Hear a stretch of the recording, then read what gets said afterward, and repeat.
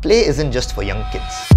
Middle schoolers and even teenagers benefit from playful, engaging social experiences that are connected rigorously to their core content. We usually let very young children learn through play, and then we think that from middle school or especially for teenagers it's time to become serious. But research keeps showing that such meaningful, playful, social experiences can actually be extremely rigorous and create deep, durable learning for them. Let's say you want to hit some middle school physics standards. What is a compressive force? Can you explain what is a tensile force? Can you apply it to solving problems? Now I can do this in the traditional way. Hey, this is a compressive force, this is a tensile force. Or I can give them a playful challenge, which is who can design the best bridge with ice cream sticks and glue that can withstand the most weight. And through that, you will learn that hey, truss bridges end up using a lot of, say, compressive force. And then there are other bridges, suspension bridges, that use a lot of tensile force. You also understand where a bridge is likely to break. And as a side, you also realize that triangles are extremely stable compared to any other polygon. And if you're wondering why, the sneak peek is that to change the shape of a triangle, you have to change the side length. There is no way to change the shape without that. But that is not true for a square or any other polygon. And just as they have fun and think, hey, great science project, we are done, they get news that their project is just halted, it's not accepted. And you might wonder why do this, right? We pull the rug under them because it creates that attention playfully for them to go like, wait, what just happened?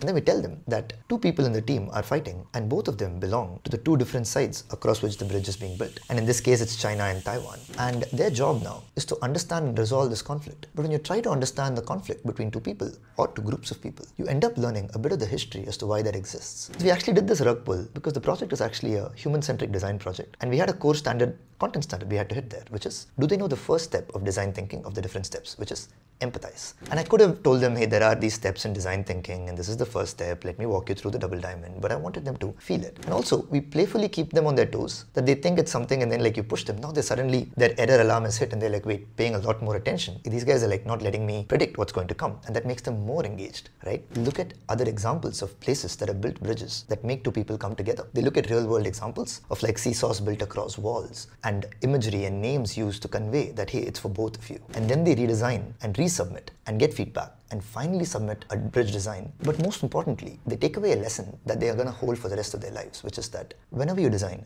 you're designing for a human.